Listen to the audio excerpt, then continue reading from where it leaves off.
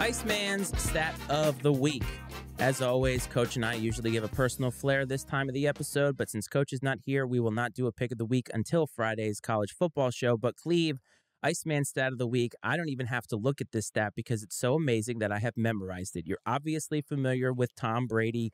You saw him rip your heart out so many times. You may have actually heard this stat already, but did you know that Tom Brady never took a snap in the NFL where he was mathematically eliminated from the playoffs? Wow.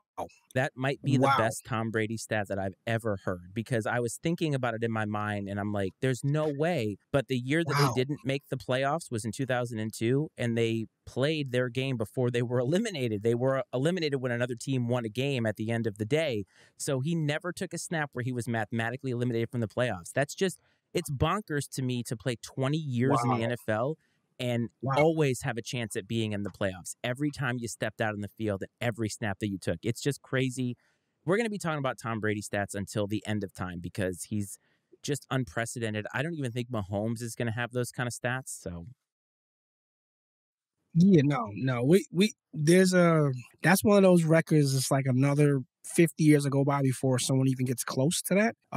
Love him or hate him, when people talk about the GOATs, stuff like that, some people get put off because they talk about errors and all of that kind of stuff. I think you put Tom Brady with his skill set in any era, he's Tom Brady. Again, I just think that you can't measure a man by just his physical ability. I think also the drive that he has. I was watching something on TikTok the other day, and Edelman, sharing stories on one of these shows he was on, and he said that right after they had a loss, I forgot which game it was in the offseason, and then he said he went to Tom's house. Tom had a whiteboard out, and he had the Super Bowl location and everything on the whiteboard. He says, "We're going to be here next year. Like, we're going to go."